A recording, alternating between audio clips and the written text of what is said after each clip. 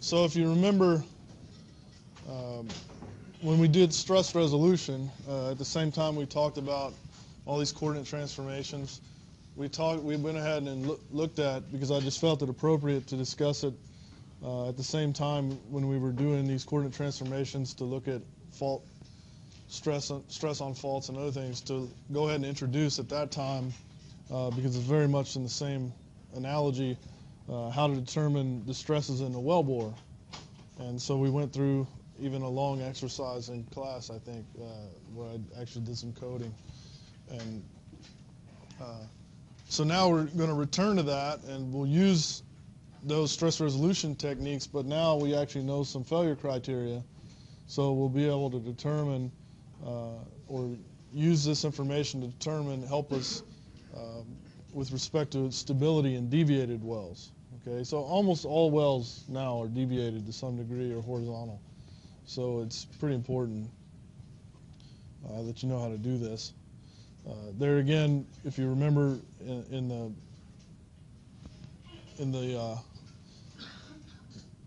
this configuration, we have two angles. An angle delta, as I have it drawn here, an angle delta that is the angle of orientation of the toe of the well. The toe, do you guys know what I mean by toe, right? Particularly in horizontal wells, right? The toe is, the end of the well. So it's the orientation of the toe of the well with respect to north, essentially. And then the deviation from the vertical is this angle phi. So if it were 90, then that would be completely horizontal. Okay.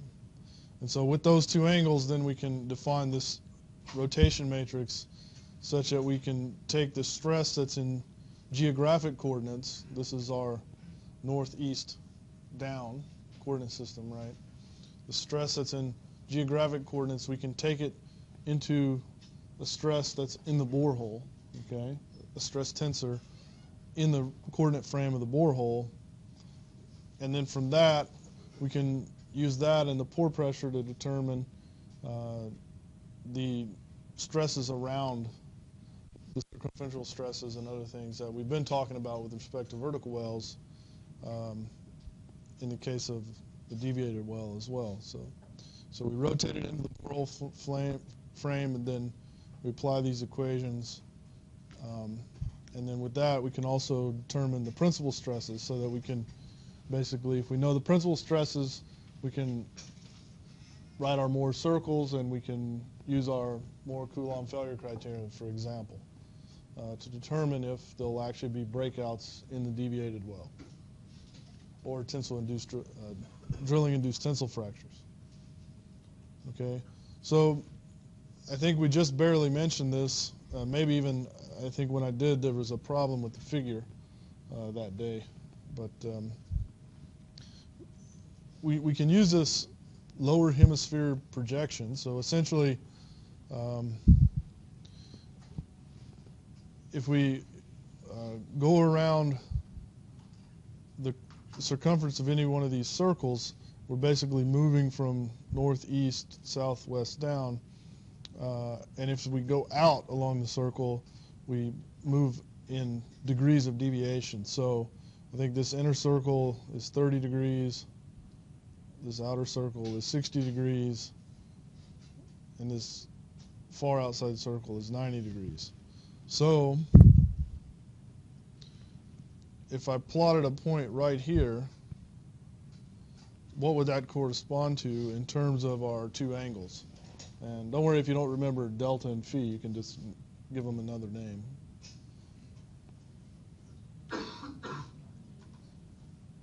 So delta would be 90, and phi would also be 90. Right? So this kind of gives you a picture of basically on this you can project, and they call it a lowest hemisphere projection because if you look at this lower hemisphere, it would be the place where the wellbore pokes through that hemisphere, the toe. Okay. So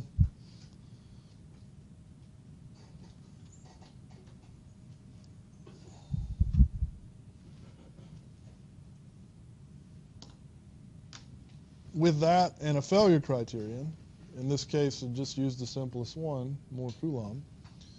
With that and a failure criterion, we can determine, or we can create these plots that give us some information about breakout initiation. So in this case, the stresses that are provided there, along with the pore pressure and the wellbore pressure, or the mud pressure, are translated into or moved into the wellbore frame, then turned into the principal stresses, and then with those principal stresses, we look at the failure criterion, in this case, the more Coulomb failure criterion, and they plot the required uncompressive strength of the rock.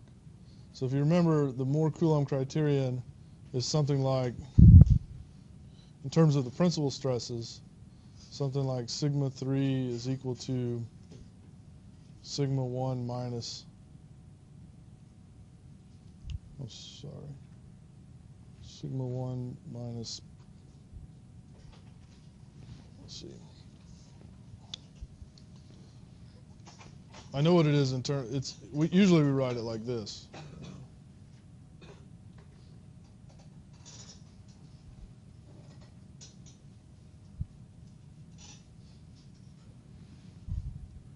Oh, sorry.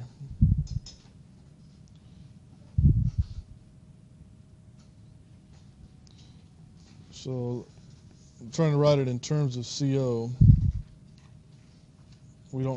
It's typically not presented that way. Let me just look up.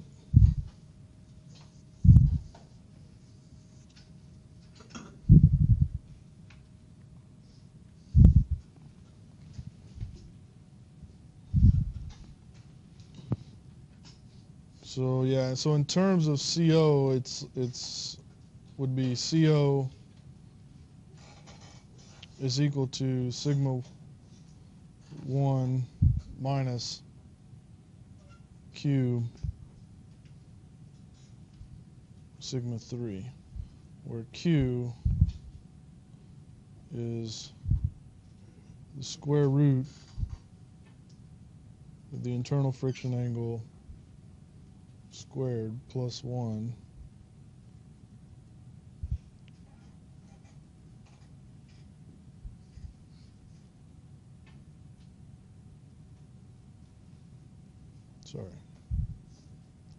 square root of that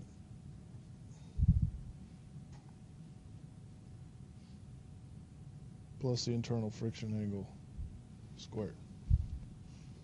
All right, so this was in the notes if you just go back and look.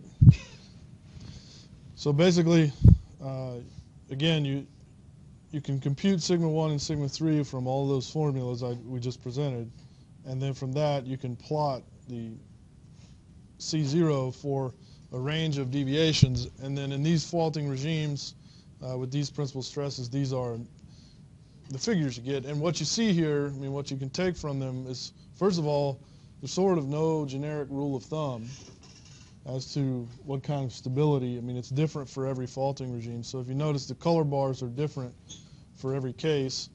In a normal faulting regime, you're going to get more, more unstable as you deviate in the direction of SH max. For strike slip, you're going to get more unstable in the direction of SH min. And then you can see they also, because the color bars, the range of the color bars increase, they're sort of presented in a way that, stability issues are more likely to exist. Or you need, the higher these values, the more red, or the higher the color bar, these are the higher required values of unconfined compressive strength, or the higher strength of the rock to avoid breakouts. Okay. Now, keep in mind that this is just a plot of the initiation of breakouts. Remember what we talked about before. Just because you have some breakouts doesn't mean you necessarily have an unstable wellbore. It really, the stability has to do with the width of the breakouts and the fact that it can lead to washout or wellbore collapse.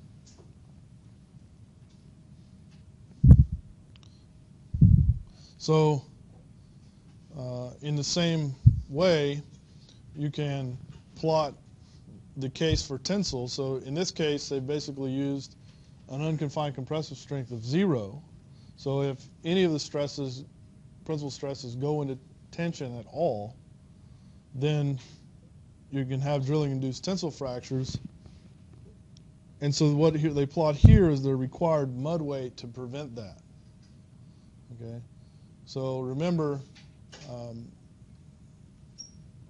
that we can stabilize the wellbore with mud. Of course, if you go too high in the mud weight, you induce drilling-induced tensile fractures, and then that can lead to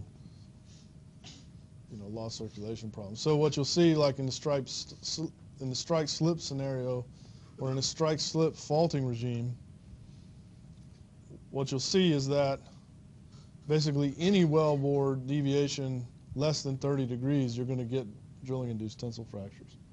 And this is observed in the field as well. So even though I've come to the end of my slides, the lecture is not over. I thought it'd be fun to create one of these plots in class and go through the process of doing it so you can see how you do it.